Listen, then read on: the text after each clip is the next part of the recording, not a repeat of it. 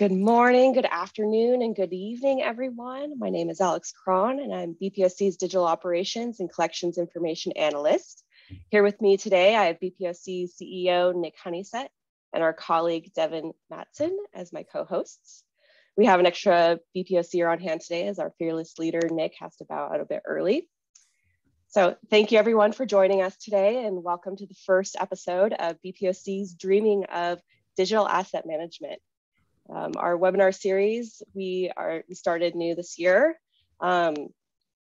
because our series last year, Dreaming of a New Collections Management System, was really successful. We invited GLAM professionals to share their experiences with managing collections data, including challenges, opportunities, and what they'd like to see in the field, as well as collections management systems in the future.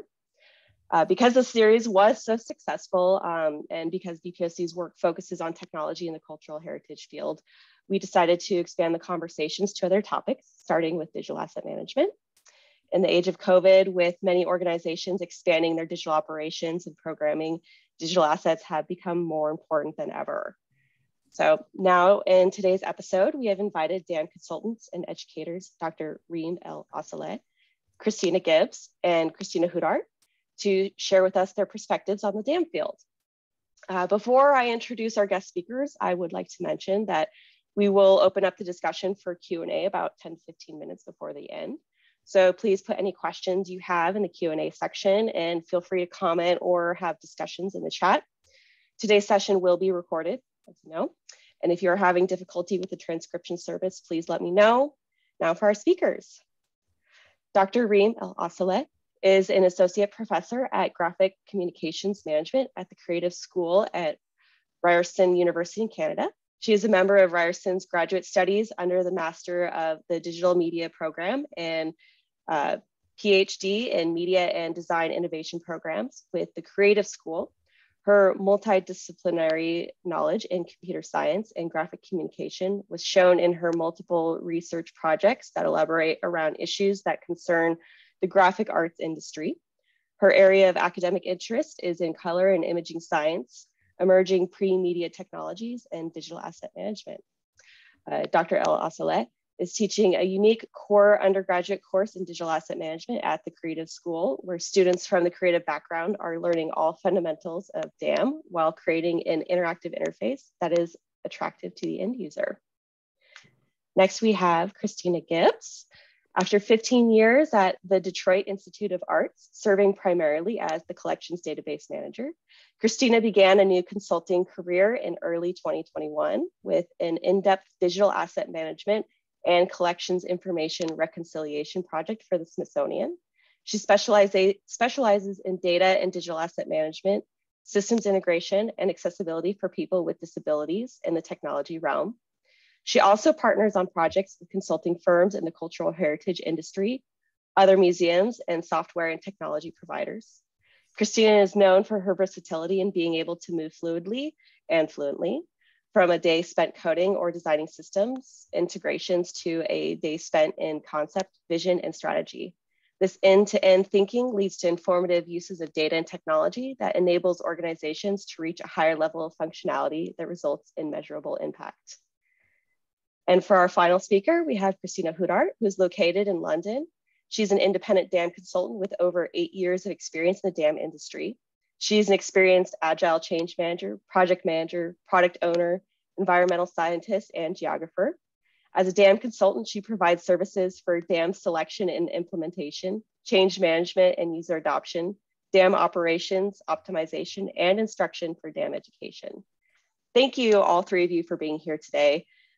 You all three have extensive experience in digital asset management, be it in education or consulting, as all three of you teach DAM courses and consulting work inside and outside of the arts and culture field. Now, I'd love to hear a bit from each of you about your work, how you got into DAM, how you've seen DAM change over the course of your career, if there are any challenges and opportunities from your experiences that you'd like to share, how professionalization of DAM has impacted your work in the field, and what you'd like to see going forward into the future.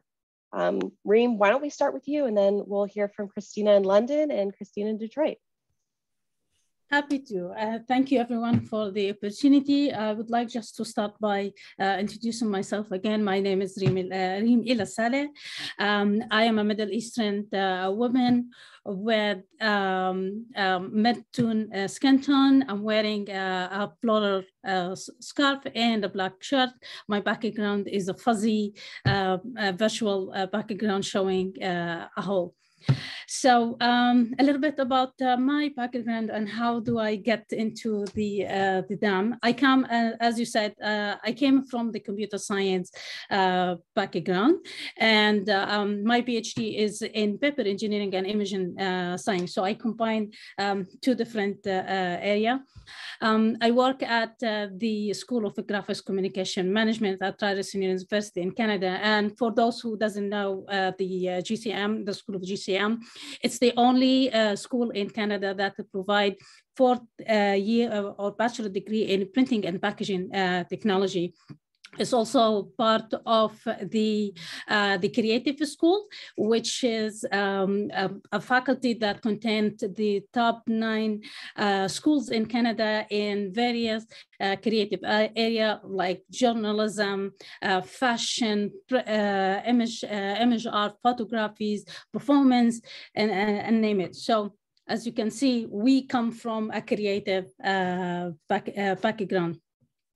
My journey with them started 10 years ago when I started with, at Ryerson. I was responsible for teaching a course called Advanced Workflow Management, which was a course combined workflow and digital asset management. And then after we updated the curriculum, this course, the asset management, was separated in like a separate course. It is a 4th-year core course at the School of Graphics Communication. It's a unique course because the way that we teach it is really unique. It consists of a lecture and lab. And in the lecture, we teach everything you can think about the DAM fundamental. We talked about metadata, we talked about change management, we talked about selecting vendor, we talked about right management, workflow, how to select vendor, how to do, what the consideration you need to do for different or manage asset management, everything. And in the lab, it's a really practical lab. So the student take the knowledge that they have from the course and they implement it in the lab. They use a DAM technology. They build a DAM system from scratch for an imaginary company of their choice. And they do it from a back end and a front end. So they have to come up with their metadata scheme. They have to come up with their user permission. They have to come up with the naming system, the automation. So it's really fascinating. And then the second part of the project, they have to build, so we switch the groups. So each group will evaluate the other group DAM system while building a marketing campaign for that company, for the new company while doing that. And then they have to present their finding in front of a judging panel, consists of experts from a DAM expert from several places. I was fortunate this year in the fall, we have experts coming from different sectors like Warner Media, Maple Leaf Sport, we have Yeti, we have Tyson Foods. So we have a collection of really great speakers. So the students presented their marketing campaign and their evaluation in front of those judges. The second part of the second thing project that we do in this course, which is some of you may be familiar with, is the DAM Creative. Because this is a technical course, and because I want to combine the technical course with what my student knowledge, their creativity aspect. So I asked the student to pick a topic from the course, and then they dig into more research, and then they have to re-represent it in a creative way. So they come up with games, they come up with one DAM video, they come up with infographics, and we have a showcase that is also there. And I start to post the best work on LinkedIn. So that's gained a lot of interaction. I have faced a couple of challenges during my journey. The first challenge is the lack of learning material or resources, because when I started with the dam, it was really hard for me to find really good resources, so multiple resources in one place, or providing a reading material for students to learn about. I did find a couple of books, but each book like focused on one area than another. So it was a little bit difficult for me. And that was one of the motivation why I came up with the dam creative assignment. And because we communicate with the graphics. So that's the other thing. I want to find videos or infographic that will give me the information in like 1 minute. So that was the thing. The other challenge that I also faced is it was really hard for me to find people who working on the digital asset management, especially in Canada. And I don't want to say thank you to COVID, but actually because of COVID, I had the opportunity to attend Henry Stewart event virtual.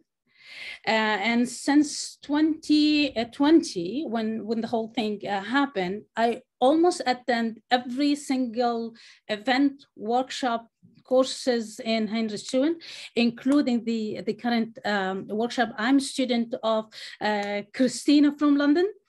She's doing a course in change management, so I am her student. So that was fortunate for me, and it's also provided me with the opportunity to meet people. And because all of that, I actually work with David Lipsy in organizing the Canada Coast to Coast event, which we started last year, and we're going to continue this year. We bring people working on digital asset management in several Canadian companies to present their expertise, share their expertise. We had also a couple of keynote talk. Christina Gibbs from Detroit was one of our guest speakers. So there is a connection between all of us. And it was well received. So that's why we're going to do it again this year. We also have a couple of workshops also along the way. What do I see DAM is going, and what I'm hoping to see more learning resources. I do see a lot of different, the momentum of learning about DAM is increasing. And because of the virtual world, that make it easy for a lot of people to actually learn about that. So I would like to see more of that. And I want to say, stay tuned for the new generation of the DAM. We have really great students. I'm fortunate also enough to be the faculty advisor of a student who's doing a graduate research on digital asset management. So there is a momentum. There. So that's my experience. Thank you, Reem. Really appreciate that. I'm going to hand it over to Kristina in London now. Hi, everyone. I'm Kristina Huddart, and I'm learning how to do this description. So I am a woman. I have long blonde hair. I'm wearing a gray blazer and dark rimmed glasses. Need those for reading.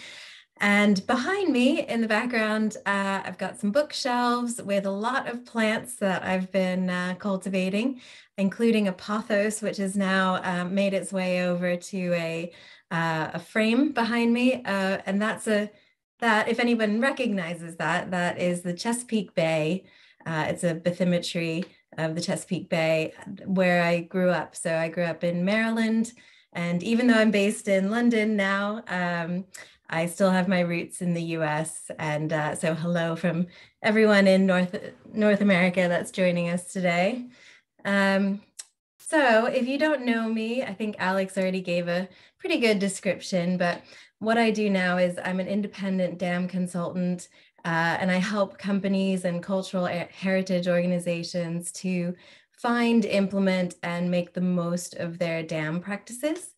I've been working in the DAM industry for coming up on 9 years now. Soon it'll be a decade before you know it.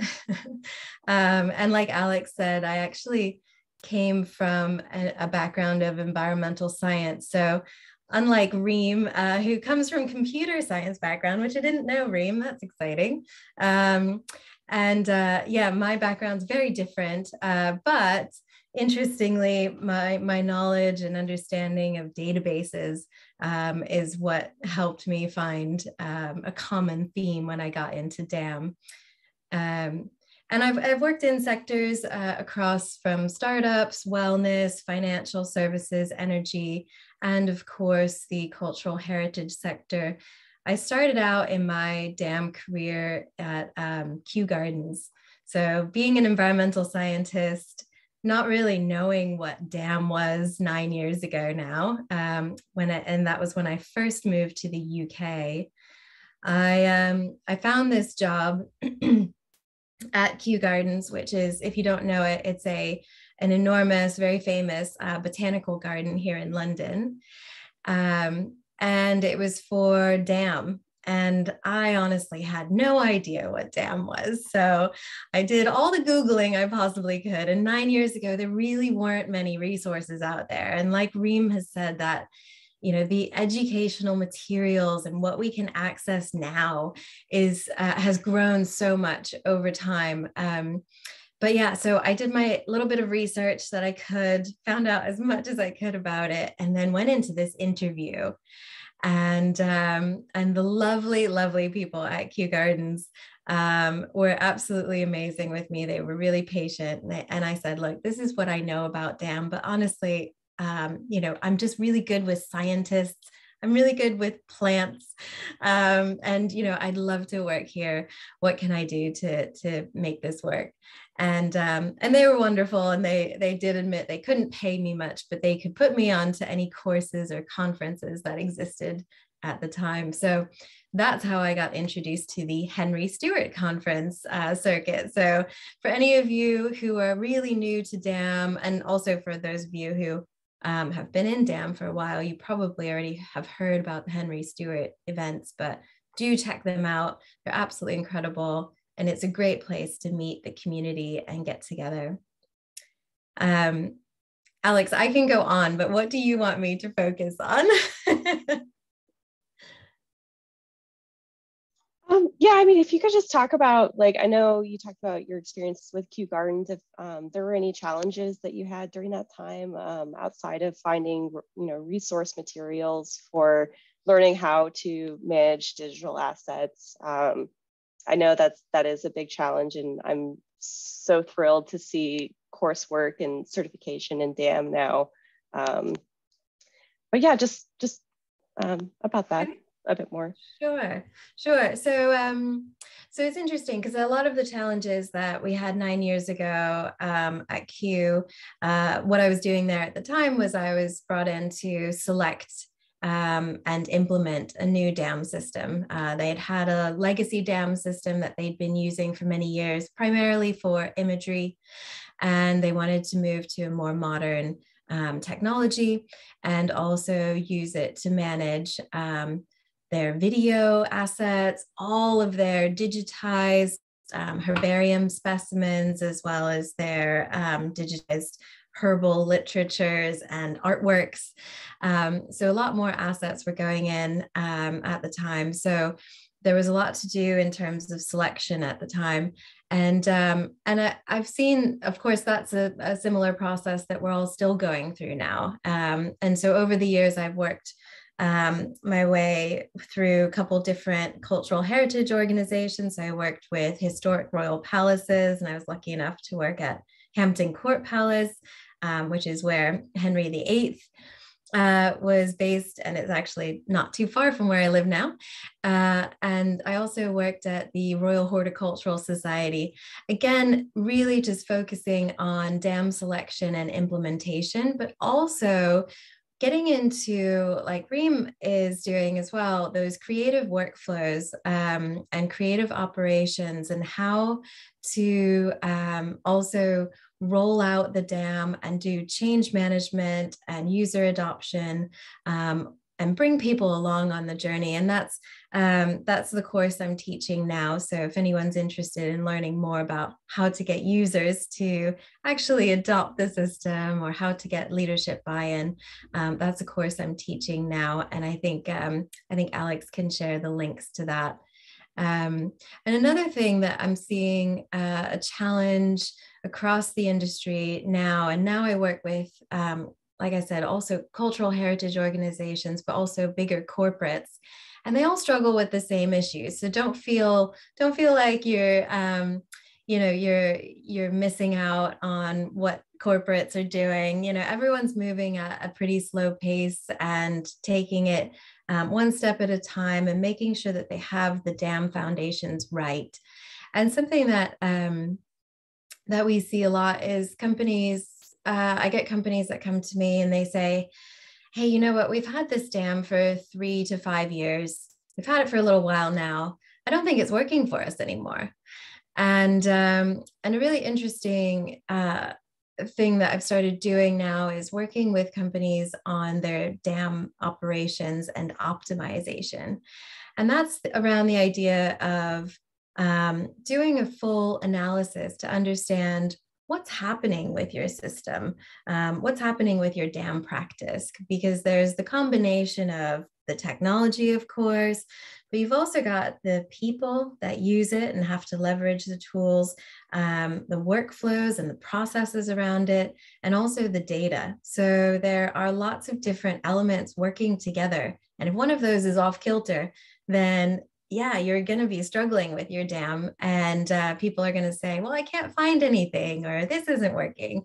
And so it's about getting to the root cause of what is happening in the organization. And I like to do that usually as kind of like an annual health check.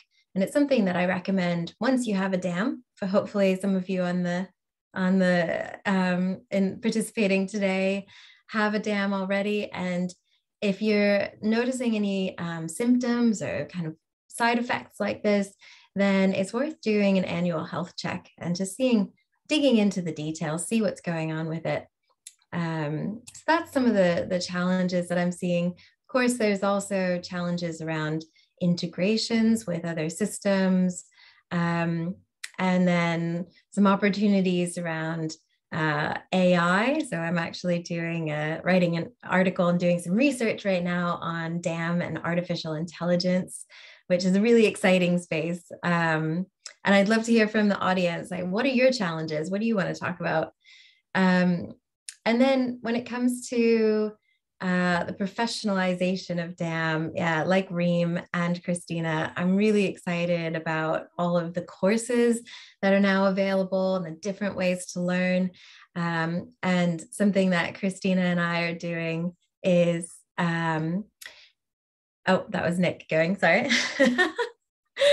I thought you were waving to let me know I'm doing something. Maybe I'm on mute. No, you're good, Christina. I was just saluting our fearless leader.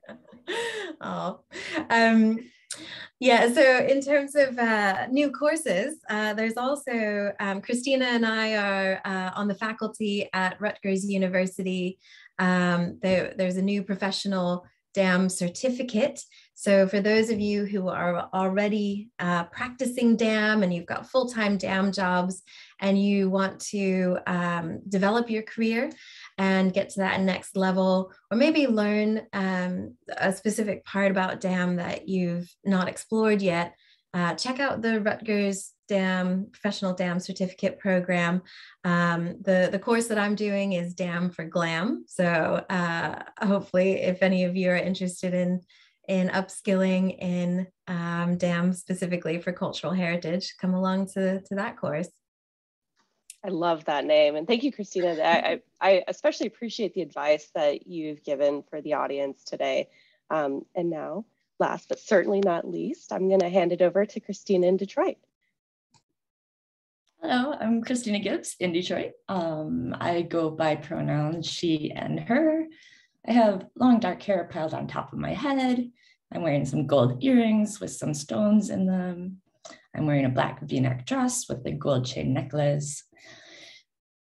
In my background, I have a print by a local artist named Mary Fortuna. It's a woodcut with dark blue crows and branches with, I think they're peaches, but orange fruits. So yeah, like Reem and Kristina, we could talk for forever, I think. So it's really interesting, and this isn't a secret, but I've only been a consultant for just over a year now. So it's been a really wild ride. It's been very challenging, a lot of fun, frightening, really rewarding, kind of everything. So I think I'll start with how I got into DAM. As Alex mentioned, I worked at the Detroit Institute of Arts for almost 15 years. About 7 or 8 years ago, we finally got buy-in. I think, yeah, about 8 years ago, I was assistant registrar handling acquisitions, deacquisitions, and trying to manage the collections database in my spare time. So it was a lot of work, and I had to learn a lot quickly, like learning crystal reports, and just I knew things could be a lot more efficient. So, and I had really good support at the time. So, so I learned a lot. But anyway, collectively, a bunch of different departments got enough buy-in to bring consultants in to DIA for a day and talk about collections access specifically. We knew we wanted to publish our entire collection online onto the website, and that's when I first heard about DAM. They're like, you need a DAM too, and a DAM manager. I was like, oh, I guess I should learn this stuff. So, but we were successful. That's when I was promoted to be a full-time database manager, and we moved into the publications department. We were able to acquire our first DAM, and our first DAM manager, who is Jessica Herseg Konesny, who is now at the Metropolitan Museum of Art. We did a lot of work together. And Jessica got really great buy-in to end up getting enterprise-wide DAM. And so between the two of us, we worked to do 2 different system integrations. The second one involved building an API. I didn't build it, another outside vendor did, but we did all the communication.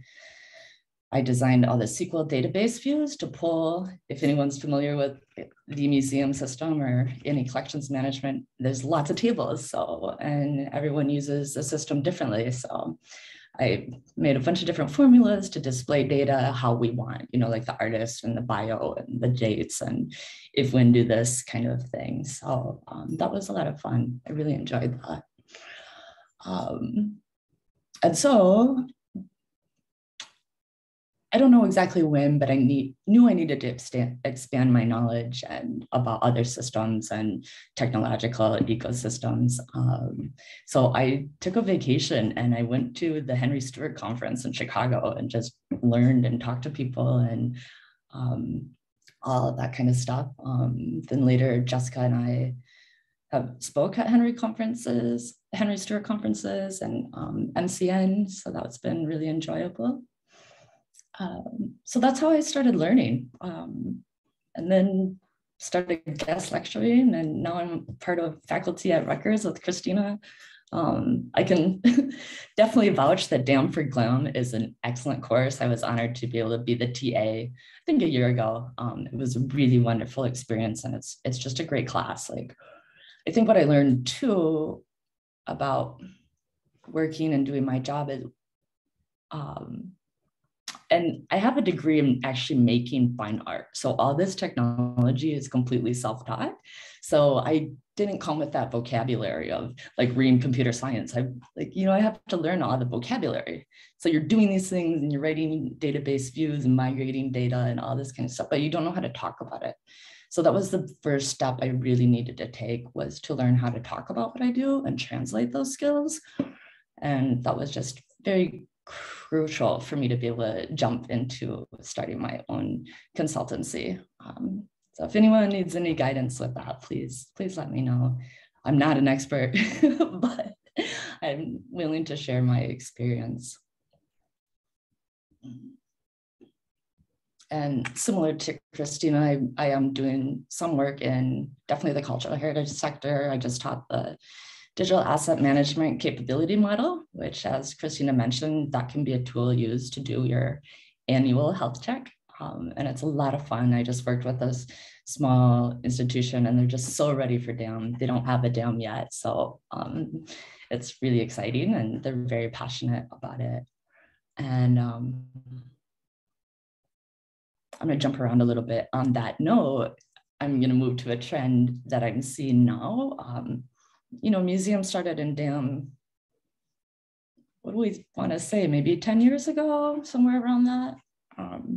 And I would say, I think, and I could be totally wrong because I don't have any statistics or data for this, but I feel like a lot of us started on like these dinky dams, right? We were just doing basic dam. There was hardly any reporting, configuration was lacking, that kind of thing. So that was like, for instance, of the DIA, the current dam system, our current setup couldn't handle video. So that was one easy kind of buy-in to get an enterprise dam system.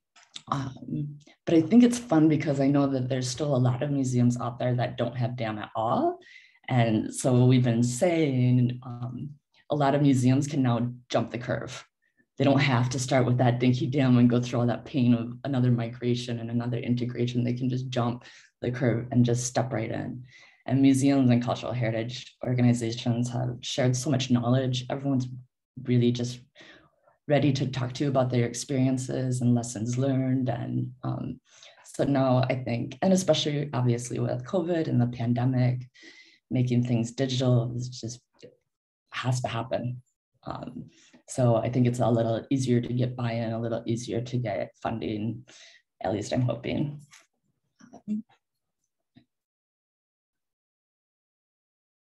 Alex, what else can I help you with?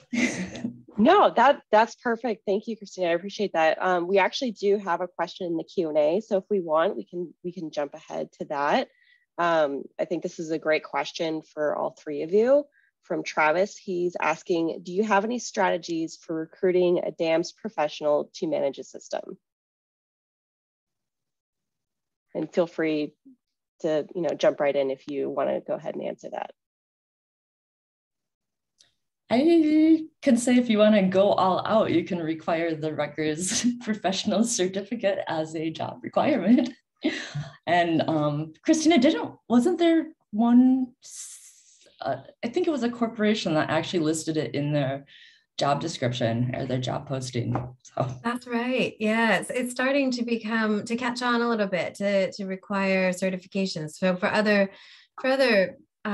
type jobs, you would normally need some sort of certifications, and now that there is the Rutgers professional certificate or like a bachelor's with Reem, there are these certificates and there are these qualifications now available, and I think that employers are starting to learn about those, and they are showing up on job descriptions a lot more now.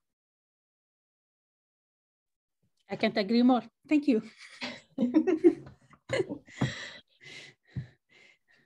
Yeah, I think something else in terms of like skills to look for, what I've found is that DAM is one of these like chameleon jobs. You need to be a little bit of everything. And I mean, for me, that's one of the things I love about DAM is that I'm constantly learning and I never feel like I know like all of the things I need to know. So for example, if you're working with creatives, it's really helpful to have a background as a graphic designer, or at least understand the lingo around InDesign or other sorts of video publishing workflows. All of these different kind of things are going to be really helpful. I've also found in my career that certifications in project management, product ownership, and then now change management have also been really useful. Not necessarily sought after in the job description specifically, but they've helped me to upskill and to be able to do my job a little bit better. Even business analysis is really helpful. Reem, were you going to jump in too? Exactly. I'm going to jump in. So this is exactly why it was a little bit easy for my students to learn about dam. Now, given the fact that they introduced to the dam in 4th year, so that's the last year of them, but they have that background. So they have the foundation of the creative background. So they know InDesign, Illustrator, video, all of that. And as part of the core courses, they have to take project management courses. So they have the business management courses. They have the creativity courses. And what I do in my, my course, I throw the technical terms in there because I use my knowledge in computer science database. I talk, there are actually one lectures that we discuss IT infrastructure. So I throw the network and the server, the firewall, so all of those technical terms. And the reason that I keep telling my students, you need to know, you need to make yourself familiar with those terms, because at the end, you will either going to be working in a company that is going to require for a dam. So maybe you're going to be part of that team, or you're going to be working in a vendor who's providing them to people, which means that you need to become familiar of those terms. So I agree with you, Christina. You need to get at least know something from everything. And that's the beauty of the digital asset management. So if you know all of those terms, if you are familiar with those terms, you actually can go through. Thank you. You guys have talked a lot, or especially the Christinas have talked a lot about dam adoption. I was wondering if you guys had maybe any advice for people who their organization does not have a digital asset management system, or dam practices in their policies. If you have any recommendations or advice as to how they could get buy-in from their organization to start implementing policies, or purchasing and implementing a new digital asset management system.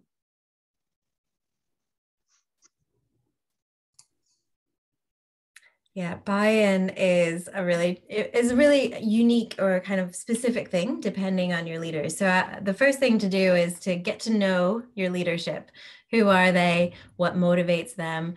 What are your companies or your organization's missions and objectives for this year, for next year? And then what you want to do is start tying back dam to those, and align dam to that vision. So for example, if you're working with a museum and your vision for the next year, or your leadership's vision for the next year, is that you're going to have a beautiful 3D digital experience walking tour. That sounds awesome. Great. Okay, now you need to think about what goes into that. How do you make that work? And this is where you can start to build your business case for DAM and get that buy-in. So if you break it down, you can say, well, what do we do with the 3D assets once they're created? These are huge files. They're extremely valuable because it's going to cost you a lot to create them, and you don't want to lose them. You want to protect them somewhere securely, and you'll also need to be able to feed them to the web digital experience in a highly scalable way that's very quick, so people aren't waiting on their phones for the app to load, that sort of thing. So you'll need DAM as the basis, as the foundation of that digital experience. And without it, you're going to really struggle. You might be able to set it up, but you won't be able to replicate that year after year. So, you'll want to do another slightly different tour, perhaps of a specific exhibition the following year, and you'll have to do all of that manually without a DAM. So now's the time to start talking to your leadership about what do they want to do in the next few years, and how can DAM support that and tie that all back. That's one of the ways I've found most effective. But Reem and Christina, what have you found? Yeah, absolutely. Just tying everything to your vision or mission or your strategic goals for the year it's really actually easy to do, because we're museums and we want to share assets and our experience and our collection. So it seems daunting, but once you start, it starts to come to you, especially when you have those strategic goals lined up.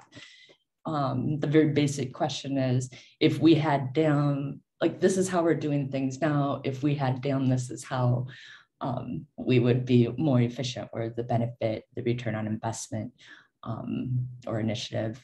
So you can start documenting those specific use cases. And then after you build your use cases, then that can help inform your requirements list, and then finally your RFP out to vendors. So that's basically it. I'm still obviously a fan of the DAM capability model as well. We did bring in David Lipsey to the DIA, and we did that, and we got the CFO to the table, we got IT to the table, marketing, someone from everywhere, because DAM was all different. And we went through and mapped out, where we were digitally, where we wanted to go. And if you have your CFO at the table and they get it, it's very, very helpful. It doesn't always happen, but I think that's it. It's the David Lipsey magic. It's David Lipsey magic. I want to add one more thing. So yes, with Kristina from London, it's once you understand what is your goal, what is you're trying to achieve, it will be really easy to actually tweak and implement or get the buy-in of the DAM. I found it a little bit difficult because in my cases, we do, as I mentioned, we do have several creative programs, but not all of them implemented a DAM system. And when you try to talk about them, the idea that they have, which is unfortunate for now, that it is a software that you use it to organize asset, not then what. So now it's, and this is actually one of my long-term is to change that idea. DAM is not just a software that you use to just organize your asset. It's part of a big workflow. And this is one of the new integration, or the momentum integration, that DAM used to be a standalone software, but not anymore. It's part of a workflow. I'm using a new term. DAM is a glue between all of us. DAM is a glue between different workflow systems. So if they understand that, if they get this idea, then we can get that buy-in. So again, it's based on how you're going to represent it. How is that going to connect it to your goal, to your business objective? You will get that buy-in. And to kind of add to that, what Reem was saying is really interesting, and also what Kristina was saying about getting the CFO to the table and getting your executives to the table. It's DAM is something that isn't familiar to executives and leadership. So you say digital asset management or DAM, and they're going to say, "What is that? We don't need it." And it's not like saying, "Oh, we need an email automation tool." That's pretty common. People know what that is, or we need a website, or we need Twitter. That the DAM still isn't something that is talked about in the mainstream, because it's one of these background foundational tools that we sometimes overlook because we need it. We all need it, but we expect it to be there. So it's a matter of education as well. So getting the right people in the room and explaining to them what DAM is. I mean, that's a really good place to start, before you ask for the budget and say, "Hey, we need some money for this thing called DAM." And they're going to say, "Nah, what's that?" Get them into a room and run a workshop. Ask somebody like us to come and join you and to share how DAM actually powers all of these other things, like digital experience, like your website, and what happens when you don't have DAM, and the potential side effects of that. I think the education piece is a big one, because we just can't assume that everyone knows what DAM is, even if we do. Can I add also one more thing? It's something that I learned from my professor Christina in the change management. It's that people, one of the things that why people, they don't like the idea of adapting them, the fear of if they implemented that software or if they added that software on their work or that is going to change the way that they're going to do the work, or maybe people, they are not going to think about them that they are valuable anymore once you start adding those adaptations. So again, implementing change management, it will take a while. So even after you convince the CEO of the value of the dam, it's actually turned to the people, the stakeholder who's going to use it. Because, okay, let's see, we get the funding, we get the investment, but if the people doesn't use it, there's no value of the dam. So you have to implement the change management. So did I get this correctly? Yes, I'm a good student. You're a star student, Reem. Yeah, absolutely, Reem. Yeah, definitely your user stakeholders. If you get some champions on the ground with you, it's really, really helpful. And one last point, at least from the museum perspective, and all the work I did closely with Jessica, the former dam manager there, we would talk about the dam as similar to collections information to our collections database. So the collections database is the authority for knowledge and information about the collection, right? We're not going to put acquisition and accession and provenance and exhibition information into the dam, but similar, our digital assets that are being reproduced from our collection are just as important and critical, and they need their own system. So that's the authority system for digital assets about the collection. So yeah, we have plenty of graphs or charts that showed that they're equal. We need both. A museum's not going to say like, well, why do we need a collections database? That's over. We get it. So the same is going to happen with DAM. It becomes a thing. That is some excellent adoption advice from the three of you. Thank you. We actually have a few more questions from an audience member. They sent 3, so I'm just going to read them one at a time. With the requirement of having to have a lot of skills, how do you handle the massive workload that DAM's management comes with? It's a big question. I can start.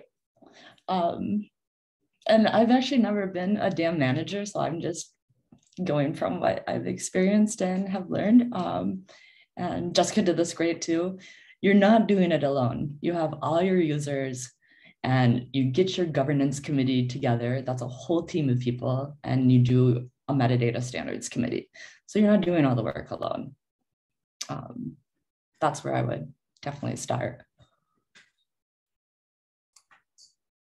Yeah, I love that, Christina. You're right. You're not alone. It may feel like that, I think, when you're kind of that what one person show, and it does feel like it can pile on. What you'll find too is that it doesn't have to always be that way. You need to ask for help when you don't have capacity anymore. Do ask for help. It's not necessary that it has to be a one person job, and it shouldn't be, really, because there's a lot of different elements to it, and a lot of different skills that it's almost impossible to find one person that can do all of these different things, because on one hand, for example, you need to be very technical and very focused on detail and paying attention to detail for data management, for the metadata management. And then on the other side, you also need to be a real people person so that you can get stakeholders on board. And sometimes you can't find somebody who is both of those things at once. So ask for help. We are seeing that not only in large corporations, but also in the museum sector, we are seeing bigger teams of DAM managers. So you'll have DAM librarians, change managers, data management, and sometimes that is merged with the collections management team. Same with collections management. You'll notice that that's not usually just one person. There's a team around it, and DAM is the same kind of thing. And like Kristina said, you're not alone. You've got all of your stakeholders and or your change network, which we fondly referred to as DAM ambassadors, the people around you that can help you. And that's been really useful for me, even working with large corporations. I've worked with companies with 80,000 employees. There's no way that you're going to get around and train everybody, right? So you need support, you need buy-in from departments, you need super users in those departments to help you out. So there are ways of doing it. Yeah, you got to be a little bit creative sometimes, but don't let all the pressure sit on your shoulders. That's not really fair. Mm-hmm. This is actually what I do with the students. So even with a small educational part, with a small project, it's a group project. So the student don't build a dam by themselves, because as you said, it's required a lot of people to buy in. So I can't add anything more. So if it's from the education part, we teach the student that this is a teamwork, then of course in the professional life, it's going to be a teamwork. Mm-hmm. I might add something, Kristina, you were talking about training. Yeah, if you can think about ways to automate training. So record your screen as you're giving the basic intro to your DAM system and send that link out instead of hosting all these training sessions. If that fits into your cultural culture there at your museum, you might want to be face-to-face with everyone, and that's absolutely fine too. But you can think about ways to automate onboarding and online work requests, forms, things like that. So the second question, I think all three of you actually touched on, but if there's anything that you want to expand on, the second question is there a proper way to distribute this type of work to prevent reliance on a single person to complete the DAM's work? Yeah, I think we already answered that one, so I'll move on to the third question. How do you make a dam more sustainable in terms of maintaining it over time at an institution with limited resources and shrinking budgets? It's a little bit more, I'm still in the conceptual phase of learning how to talk about this, but yeah, shrinking budgets, if you can prove over time, let's say you did get by it, you got it down, you absolutely have to have a DAM manager to make it sustainable. You cannot, as Kristina always says, it's not one and done, it's continually evolving. So you have to have a DAM manager to manage a system. Same with any other system.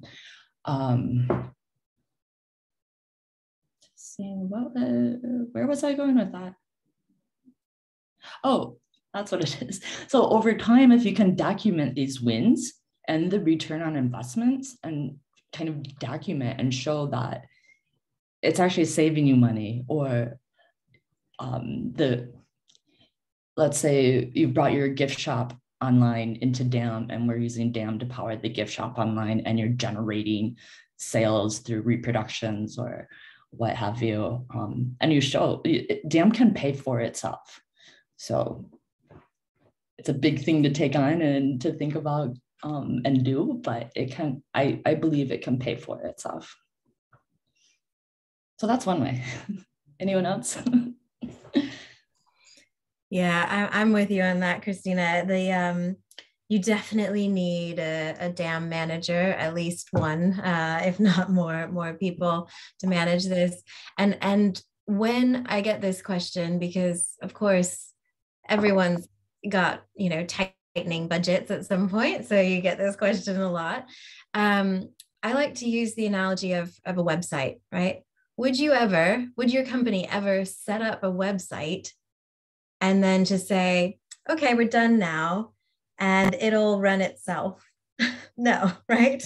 It needs constant support. It needs updating. It needs new content. It needs somebody to manage taking down old pages, adding new things.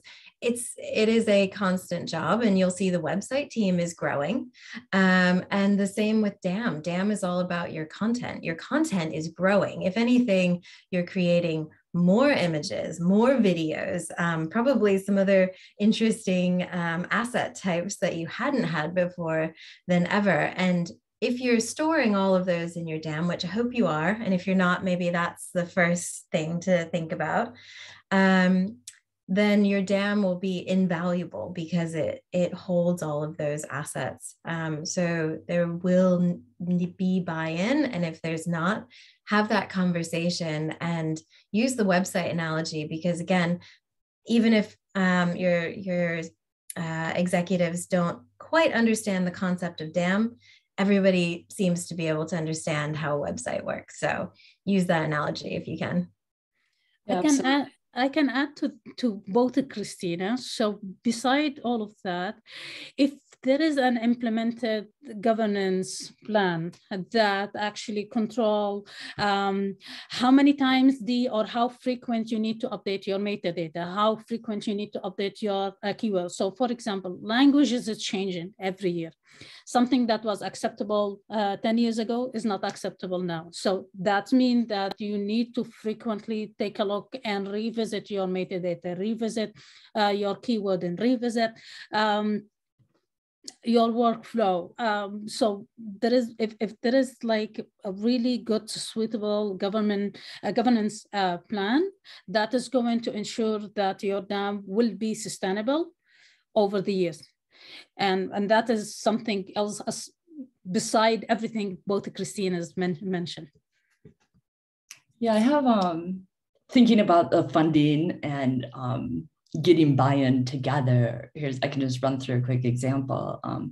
Like your executive team say they want to digitize a specific collection of the archives, and they realize the value of that. And for digitization, you can get grant money.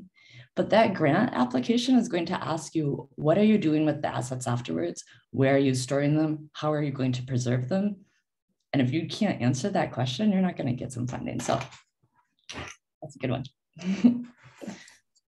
We have a few minutes left, and we have one more question. Let's hope we can get to that. How do you assess where DAMs should be in your organization? Is it in IT? Is it in the imaging department, collections, or the library?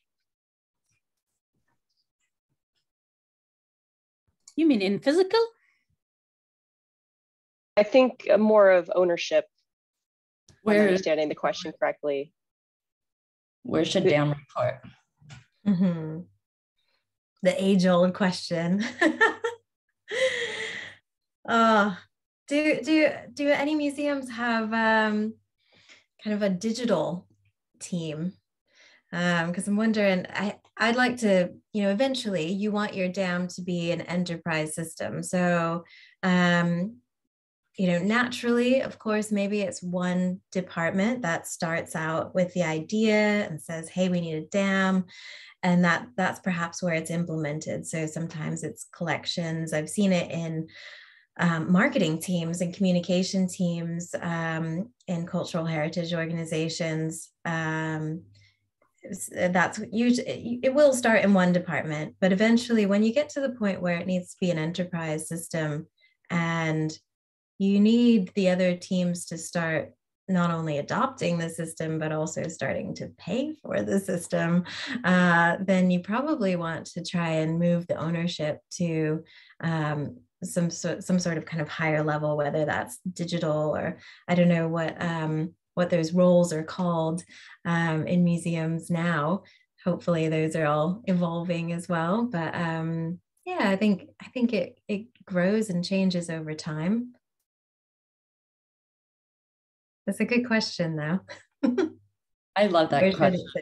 Yeah, that's one of my favorite questions, and always kind of a mystery too. And Christina, I would have answered it exactly as you do. It can move around and then become more centralized over time. But not IT. I would say don't let it sit in IT. Well, the IT have some part of it, but no, yes, that's not the IT. Most likely, maybe again, I think it's depend on the organization. So if it's a museum, there will be a digital department, but most of organization, I would think that is going mostly start with the marketing department. And then as you said, is going to spread everywhere. But I think it's depend on the organization. That's what I believe. Yeah, I did. I have a fun story. I know we have a minute left, but I worked with an organization where DAM started in the textile conservation team, which was a really odd fit. But I believe it's still going now, and I think it's moved out of that team.